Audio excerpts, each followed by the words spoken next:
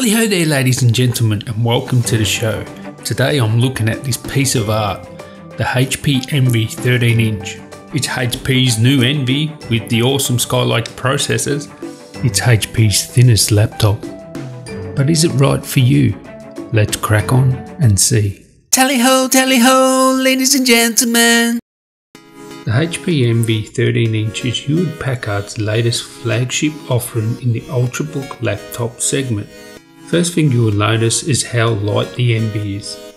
Even though it weighs around the same as the Dell XPS 13, with the Envy weighing in at 1.36 kilos, because it has a slightly larger footprint than the XPS 13 and it's thinner, it somehow feels a lot lighter than the XPS 13.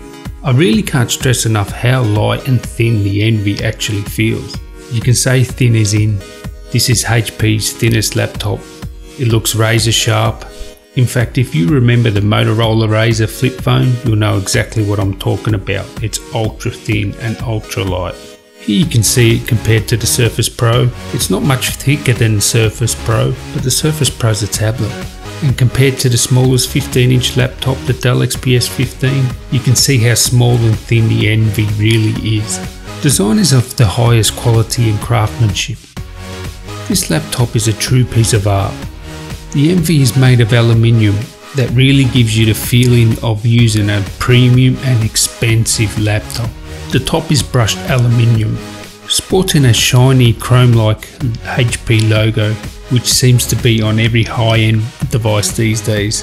It also has a cutout strip on top that breaks the cover up, which is a nice little touch. On the underside, no corners were cut. It's all aluminium. It has one wide transverse rubber strip and two small longitudinal rubber strips. You can also see two small vents. Open it up and the top build quality continues. As you lift the lid off the Envy, the actual base of the unit lifts off the surface it's on. This provides ventilation and an optimal keyboard typing angle. The keys are colour matched stylish backlit keys that make the laptop look classy. They are not only backlit, the light actually illuminates through the letters on the keys. More on the keyboard later. The aluminium palm rest is in keeping with the rest of the quality of the Envy. On either side, you have the gorgeous and elegant precision drilled Bang & Olufsen tuned speaker holes. And right next to the trackpad you have a most welcome feature, which is the Fingerprint Scanner. So this means you can use Windows Hello. And going forward, I'd really like to see this on every laptop from now on. The Quad HD display is framed by what I would call a traditional black plastic bezel. No infinity edge bezel here, but it still looks nice. On the top bezel is where you'll find a True Vision HD webcam and mic. So overall, I'm very impressed with the design of the Envy. It screams quality, attention to detail is second to none. The best thing I can say is it's a work of art and it looks expensive. Moving on to ports. On the right hand side you have a LED power indicator light, two USB 3 ports, a HDMI port and the power jack port. On the left hand side you have the Kensington lock, a full size SD card slot, another USB 3 port and a headphone and microphone combination jack. I will however say there is no Thunderbolt 3 or USB Type-C port. For me that's not a deal breaker. But only you will know if you need a Thunderbolt 3 or Type-C port. And if you haven't heard of a Thunderbolt 3 USB Type-C port, don't worry, you will probably never use one in the lifetime of this computer. The model I have you can pick up for about $1,800 Australian. It has the new Intel Skylake 2.3 GHz 15 watt i5 6200 with Intel HD Graphics 520. 8GB of RAM, a 256GB SSD which is upgradable, a 45 Wh Li-ion polymer battery and a glossy 13.3 QHD 3200 by 1800 display. You can also get a full HD version. The Quad HD IPS panel is excellent. It's a glossy screen but reflections are pretty well controlled. Viewing angles are good, no complaints there. It's bright, but it's not the brightest screen I've seen, but it's certainly up there. Contrast and colour reproduction out of the box is bang on.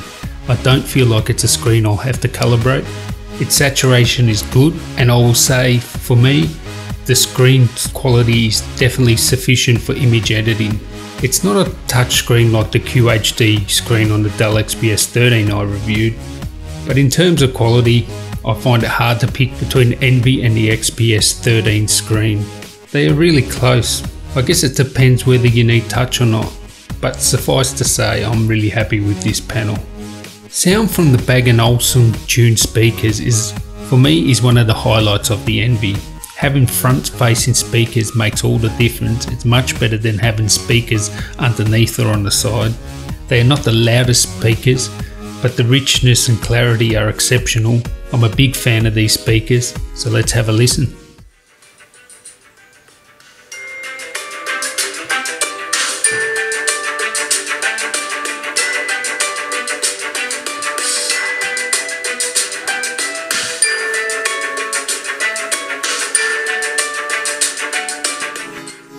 Another highlight of the HP Envy is this awesome fingerprint scanner. I really love it. It's simple to set up, it works well, and I want it with every single laptop I have now. As I said, the keyboard is color matched with the aluminium body. This gives the Envy a unique, elegant, sophisticated look. The backlight also illuminates through the transparent key letters. There is a little flex in the keyboard, but rather than being a hindrance, it's actually the reverse. It acts like a cushion for your keystrokes. Maybe this is why I enjoy typing on it so much. Or maybe it's the optimum angle that is created when you open the Envy's lid. If you really hate keyboards that are shallow and with not much travel, you might not like this one, so keep that in mind. For such a thin and light laptop, I doubt they could have got much more travel into the keyboard. So no complaints with the keyboard, and it's quite pleasing to use. I like the trackpad, it works well with the gestures, it's very responsive. The action and muted sound from the click is very pleasing. It's shallow in terms of depth of height, so this may annoy some people, but with the Envy being so thin, I think they've done a good job on the trackpad. Battery life is what you would expect from a Skylake laptop. It's a 45 watt hour Li-ion polymer battery. I get around 6 to 8 hours of battery life with screen brightness at 50% with general use. I got around 3 to 4 hours playing Football Manager, so battery life is good, but it's not outstanding. I actually wonder with a BIOS update and some software optimization that this battery life can actually be improved.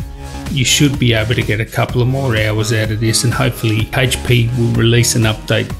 Performance of the HP Envy is great. It has the exact same Skylake CPU and HD graphics as you get in the Dell XPS 13. You won't be playing AAA game titles, but it can definitely be used for Photoshop. I edited this video you're watching right now on the Envy.